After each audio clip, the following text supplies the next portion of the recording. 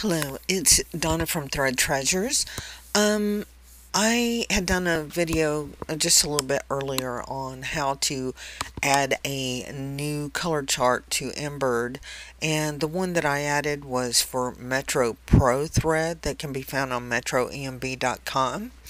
And I actually created a thread chart for Hatch, the Wilcom Hatch software for Metro, when they had their Metro Classic line, which they no longer carry. So right now I'm just going to show you the steps of what I do to create a color chart for Hatch. So I think it's under software settings. There's an option called manage thread charts. Okay, and if you want to add a new thread chart, first you need to do is say create and give it a name. This one's going to be called Metro Pro, and when you click OK, it's going to go over here and this will be blank. Don't worry, we're going to change that right now. So actually, here is the thread chart that I made for Embird, and it's got the color, the name, or the manufacturer, the color name, not the color number, and then the red, green, and blue numbers on here. So the difference between this file and the one that's going to be the one that Floriani uses is Floriani has, after the name, has a little like a comma.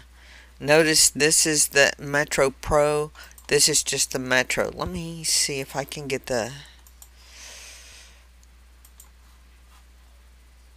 here's the Metro Pro one. So okay, we have this up now. So you see the TCH, which is the file that actually Hatch uses, has this A, where the one that Embird uses does not. So what I'm going to do now is I am going to copy all of this file. I have to actually create the color chart in Hatch first, so I'm going to copy this, okay, and then I'm going to go where I have my Hatch software installed,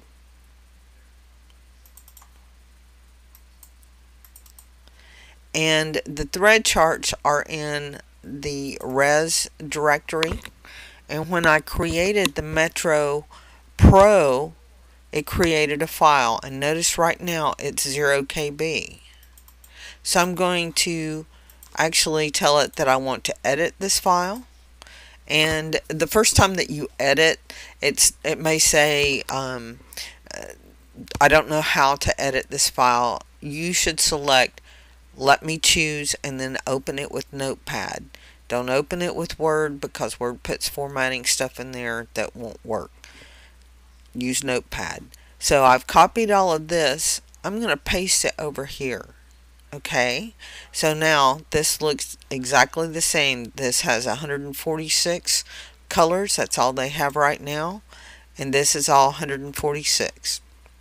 I don't need that file anymore. So this is the one that is for your Hatch software. You do a save. Okay, so now if you look, you're in your Hatch where your Hatch software is. This file is no longer 0 KB, it's 6 KB. So what does that mean? It means that the file is populated and the system knows about it. So now if I go and I say manage thread charts and I do Metro Pro, because that's the last one I left it with, all of a sudden they're all populated, and you can use them